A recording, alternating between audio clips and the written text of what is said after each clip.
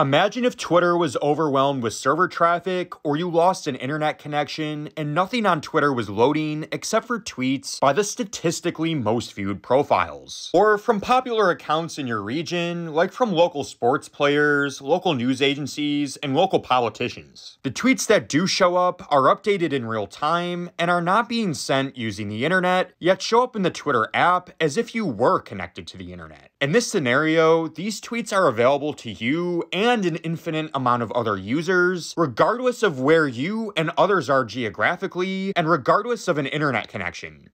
In this scenario, tweets would be broadcast over the air. Similar to how broadcast TV works in the conventional sense, this data is broadcast over a wide geographical area and is available to all, regardless if you do have or don't have an internet connection. For the time you're not connected to the internet and are only using a broadcast signal, you can't like the tweets, you can't retweet them, and you can't comment, but you can view them. You can be informed regardless if you can afford to pay for an internet service, regardless of where you are geographically, regardless of a rainstorm knocking out satellite internet, and regardless of how many users are using Twitter in a given moment. In an age where more people are looking at Elon Musk tweets rather than watching a conventional TV network like NBC, broadcasting additional data over the air, along with TV and radio, could be the next generation of serving the public interest using the public airwaves. While many people think of ATSC 3.0 as a broadcast TV standard, ATSC 3.0 at its root is simply a standard that broadcasts internet protocol data to the masses. Just like how you can stream live TV, load a weather app, and listen to podcasts using the internet, ATSC 3.0 could do the exact same thing without an internet connection.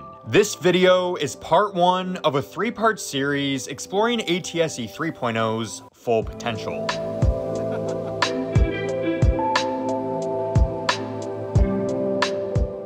First, since ATSC 3.0 is internet protocol based, your ATSC 3.0 channel is coming from an IP address. ATSC 3.0 broadcasts use IP addresses in the range of 224.0.0.0 all the way to 239.255.255.255. So this is the TP-Link travel router that I've been using in a lot of my videos. I use this in the video about WTVJ in Miami, Florida, as well as ATSC 3.0 on a boat. This router's internal settings page has an IP address that is designated as a local IP address.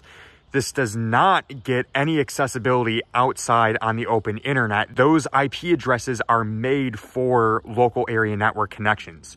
It's the same way with ATSC 3.0 IP addresses. They are not accessible on the open internet. There's IP addresses that are designated as local for use from the router onward on that last mile delivery for the internet or for inner local area network routing.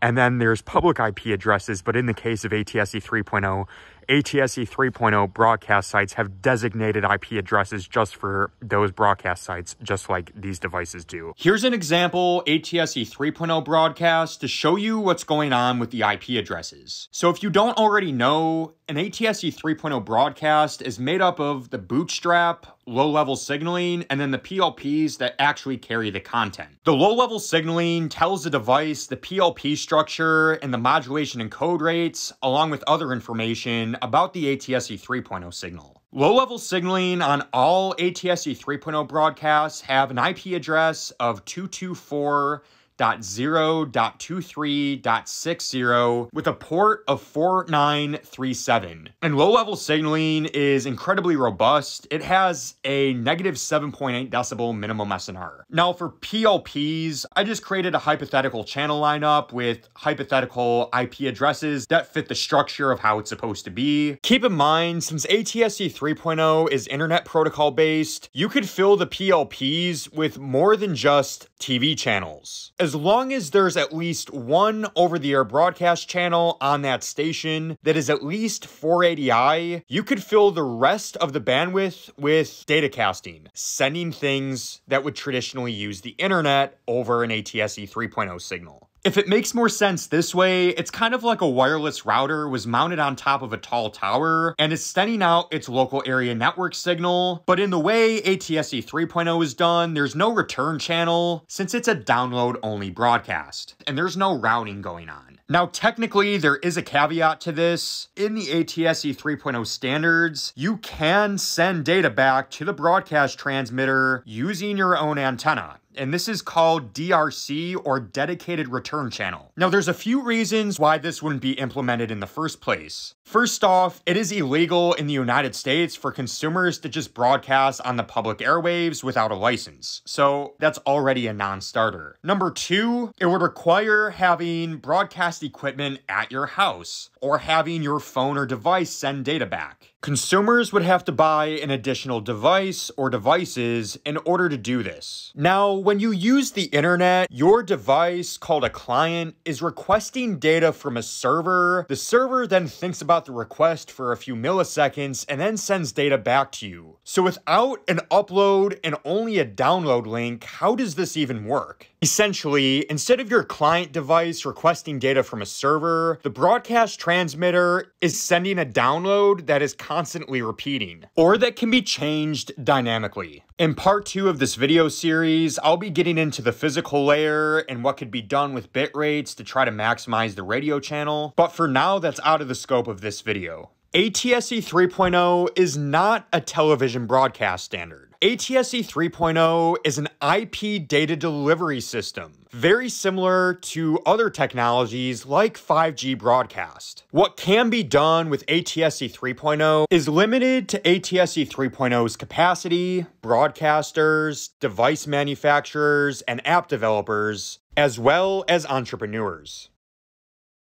If you like this video, consider subscribing and liking the video. Follow Western New York Over the Air on Instagram, Twitter, and Threads at WNY Over the Air. Like Western New York Over the Air on Facebook at facebook.com/WNY Over the Air. Support the channel on Patreon at patreon.com/WNY Over the Air. And check out WNYOvertheair.com for live band scans, cord cutting tips, and much more.